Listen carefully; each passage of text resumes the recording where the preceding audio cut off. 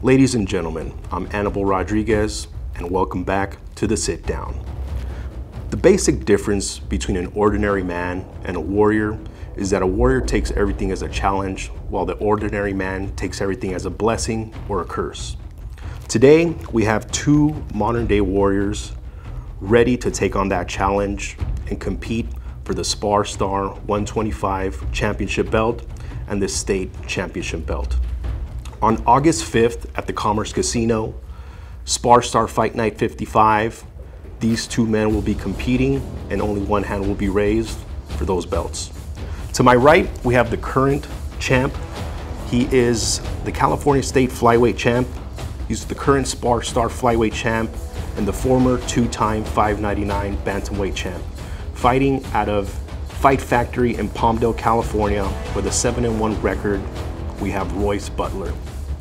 To my left, his opponent, ready to take it all away, the Slim Reaper, coming out of GTA in Canoga Park with a 3-1 record, we have Raeshawn Roland. Gentlemen, welcome to The Sit Down. Thank you. Of course. So I want to open up the questions today to you, Royce. How do you plan on beating Raeshawn on August 5th? Just hard work, like training and all that. Wherever the fight goes, if it's to the ground, striking, clinch, pushing the pace, being smart in there, being intelligent, and one step ahead of them. How do you feel about that, Ray? Honestly, I feel the same way, just two rams, just clashing to, head to head, and may the best man win, who night will it be that night, so. It's definitely going to be an exciting fight. I know I'm excited to see it. I've seen both of you guys fight before, and I can definitely tell it's going to be, like you said, two rams facing off. So it's going to be an exciting fight. How do you plan on winning, Ray? Honestly, kind of like, what he said, just trying to be a step ahead that night, you know what I'm saying? Just trying to be the better man that night, discipline, and, train hard, work hard, and just, bring it, just bring pressure. Royce, you're the current champ. You're going to be defending the title, and you have a great amateur record, and I know you're looking to get into the pros in the near future. Looking at your opponent, what do you think are some of his weaknesses that you plan on exposing on August 5th? Probably, I know I see some holes in the striking. Basically, overall, everybody has holes, but I feel like my holes are a little bit smaller than his holes. Don't really have a plan what I'm doing, what I want to do in there. I just get in there and I just go with the flow, to be honest with you. How do you feel about that, Ray? I agree with him, but not on the striking part. But but I definitely agree. We all got room to improve. I definitely think I'm the best striker in my, in the division. But the beauty of it is we'll find out. So. Yes, I spoke to you prior to today, and I know you mentioned that you feel that your striking is above and beyond most of the fighters in the promotion, and you're coming in to prove that, right? So you're also right, we're only going to find out one way, and that's by challenging yourself and fighting for that belt on August 5th at the Commerce Casino. Sure. Now, I know you've looked at some of Royce's fights. Do you see any weaknesses that are in his game that you plan on exploiting? I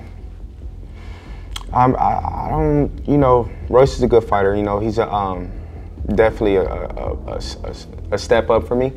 All around guy, he can grapple, he can strike and everything, but I definitely see holes in his striking. Just like kind of vice versa. It's crazy. It's vice versa. Yeah, that's pretty much it. Like his grappling's decent. I fought one of the best grapplers though, so I'm not. And I've been grappling all this camp. That's all I've been working on. But yeah, I definitely see a little couple holes with the striking. Hands drop a little bit, but we'll see what's up. It's been that was. I don't really go off the last fights, because he's probably, haven't been at his best yet, so we'll see. Well, the good thing about having tough opponents is that iron sharpens iron, and we'll see whose holes are bigger or smaller, right? Yeah. All right, gentlemen, well, It's rare that you get to face off and look at your opponent prior to, you know, being in that cage where there's no talking, it's punching and kicking. Yeah. So today, Royce, what would you like to ask Raeshawn? Dang, I don't know, man. I didn't even ask you that question. That's a good one right there.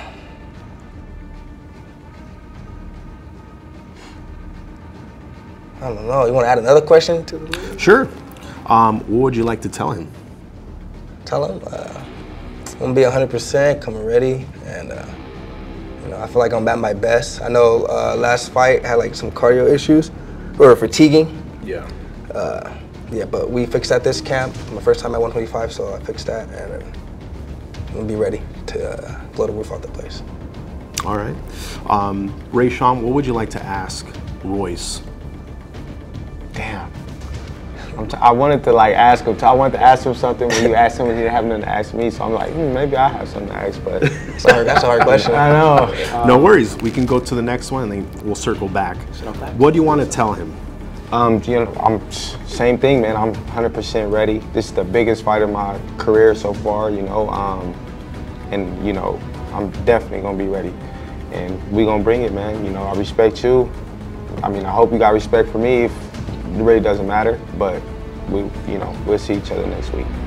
We'll be ready. So we're gonna circle back, give you some time to think about that question. You can ask Raeshawn anything. I got my question too. Okay. You want him to go first? Yeah, let him go first. What's your question? How do you feel at 125? Like, I know your first fight was at 125 for the belts and shit. Like, how was that? This camp I feel good. Like I did at 145, 140, or no, 135, 145 I did Muay Thai. I feel like everything is finally, I feel like last fight was like the troubleshoot. That was my first time weight cutting, never cut for Muay Thai. I was always walking around like 141 and I'll fight bigger dudes, so I feel like I should be back to myself like I was at 135. Do you have a question now? Would you like to ask Ray? Yeah, all right. I got one. Okay. How is it like dropping down to 125? I know he fought at 148 or lightweight, and then most of the fights are 130. I know he's a bigger guy than most people I fought. For sure, taller. It's good, man. I feel great. You know, this camp I've been feeling super good. It's definitely, honestly though, to be real with you, man. Like I did it because it's for the titles, man, and I would love to share the cage with you, bro. Like, you know, they obviously gave me that. You know, they asked me if I wanted that fight. I watched you. I've been watching you for a while. I'm not gonna lie.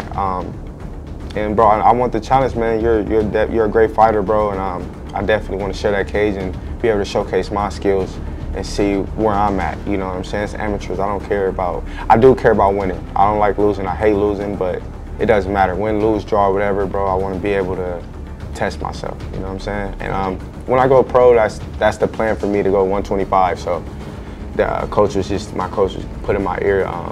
You might want to do that before you start, you know, planning. See how you feel. So yeah, that's pretty much where we at. Awesome, gentlemen. Well, I'm super excited to see both of you guys face off in that cage on August 5th. Ladies and gentlemen, make sure you purchase your tickets on sspmma.com.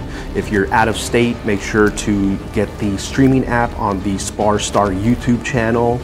Gentlemen, thank you again for being here today, and we look forward to having you guys face off in that cage. See you guys next time.